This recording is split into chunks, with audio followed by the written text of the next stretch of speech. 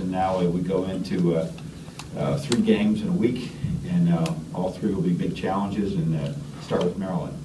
So Maryland really has, they have 4 seniors.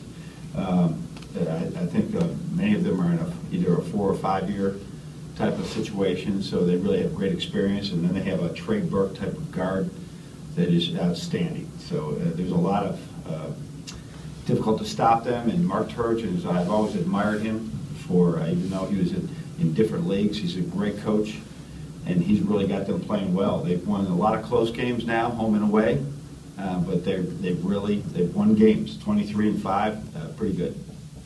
Jake, Coach, last few times you've been on the road this month, Michigan State, Indiana, Illinois, you've had quite a bit of success, played well. What would you attribute that? Well, I don't know. I think if you don't turn the ball over and you play, get back, play pretty good defense, and you just stay in the game. I think we've been able to stay in those games. So the only games we have not been in right now are the 2 home games with Michigan State and Iowa. So I hope that happens again because we obviously need the ball to bounce our way at the end, and we got to make it bounce our way at the end. But I can't put a finger on things like that. John, what makes Trimble particularly dangerous?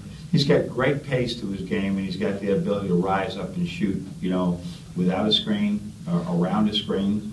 He sees the ball, and he's really strong taking the ball to the basket. He's got great balance. I mean, he's about 6'3", so he's an inch or 2 taller than Trey. You'll really be reminded of a similar type of player, and really hungry and got a little edge to him about his game. He likes to, the better the competition, the better he is.